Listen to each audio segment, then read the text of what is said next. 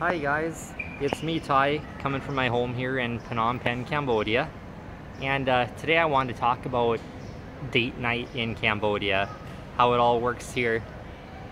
Um, it's different than Thailand, you know, after spending all those years in Thailand with their culture. Like Thai, they're a lot more like American culture, where to save money, they'll go into 7-Eleven or any of the normal convenience stores and they'll buy a bunch of beer and chips and whatever food out of the convenience store and take it out on the beach and throw out a blanket and sit on and eat together.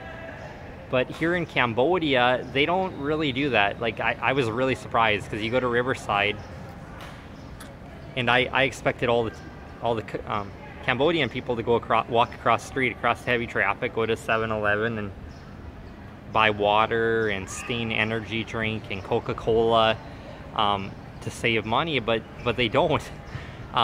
Actually, all along Riverside, there's ladies with carts there, and they sell Coca-Cola and their Sting energy drink, about every different type of beer you can think of, and they buy a whole bunch of ice and they just dump it all over it. And then they also sell, they have a little hot plate with a little fire under it, and they dump some water in there, it creates steam. And they'll have like pork balls on a stick, just like you would see in Thailand at all like their food courts. And they'll have like what looks like summer sausage on there too. And then a lot of them have a giant sheet of jerky. They said it's not actually beef jerky. They said it's probably made up of a whole bunch of different types of meat, but it's really good. It's got tons of pepper on it, and that sheet of jerky is probably about the size of a piece of copy printer paper, so you know, like 8" by 11" or whatever. But it's pretty expensive though. It's $3, and it definitely won't fill you up. But yeah, all these Khmer guys with their girlfriend or whatever, that's what they do. They go and sit out in Riverside, and they'll walk up to one of these vendors here, and they'll get a few beers and a plastic cup, and just pick out a whole bunch of the different pork on a stick or whatever, and sausage on a stick, and hot dogs on a stick. And I think all those sell for like 50 cents for like a hot dog on a stick. And then the small bottles of water that they sell, I think they're at 1,000 reals, so 25 cents. And then a can of Coca-Cola or a can of Sting, that's going to be 3,000 reals, so 75 cents. And those vendors, they always have a plastic cup with ice to dump it in for you, and that doesn't cost any extra. And that's just what they all do. And someone will go out there with a bunch of their friends, whether it be a whole bunch of guys together or a whole bunch of girls together, or a mix of all of them together, classmates, whatever. And then the expats, you know, the foreigners that retired here or are living and working here or started a family here, what they end up liking to do is on every corner across from Riverside, there's these really nice restaurants with tables out front there, and they sell, a lot of them brag about serving like 700 different types of cuisine there.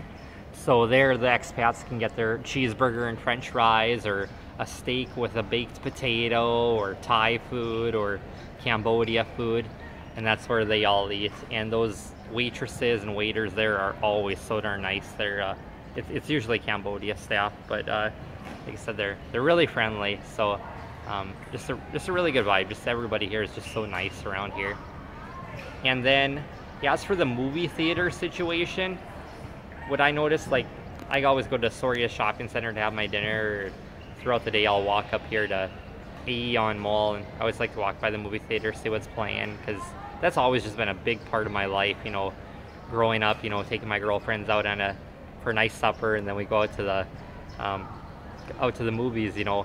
But honestly here, the movies are the most popular over noon hour, because the school kids, they get out at 10:30 and they go back to school at like 1:30, so they get like a 3-hour lunch break, and that's why their school days are so darn long around here. So those kids, they have nothing better to do, so they take their girlfriends to the movie theater, and that's who, like, so those are the main customers you're going to see. You might sometimes see like a dad with taking his kids there, you know, as a treat or whatever, but for the most part, it's mostly the high schoolers and junior high students that patronize the movie theaters. And but yeah, that's, like I said, that's kind of what everybody does for a date. And I don't know, I kind of like it, because in the US, just everything's gone so darn expensive. I mean, you go out to eat, yeah, I don't know, I used to go out to eat for every darn meal in the US. I'd go out to Buffalo Wild Wings, and there would be $16 for a darn meal, and that's without the tip. And I just always thought that was ridiculous, because the United States is the only country that's really tried to adopt that stupid tipping culture. You're paying enough for a darn meal as it is. I mean, it really breaks your bank. So in the end there, I actually just quit patronizing. You kind of vote with your wallet, they always say, you know, so I quit even going to any of those restaurants that require tipping, because I just don't support that type of culture anymore. So and then growing up as a child, you know, in the 90s and the early 2000s when I was a school kid, you know, I remember my grandparents, after church on Sundays, we'd always go to the grocery store, and grandma would bring the big cooler with lots of ice in it, and she'd buy a loaf of bread and buy a bunch of bologna or salami, lunch meat that has the little black peppers in it, and she'd buy macaroni salad and buy potato salad and some Pepsi and potato chips, and she'd throw out the blanket on the ground in the park, and that's what us kids would eat. And it was so good, and it saved our family so much money. And then you could at least afford, you know, to have a big meal with your family or friends and stuff like that. And they used to always have the card parties too when I was growing up in high school.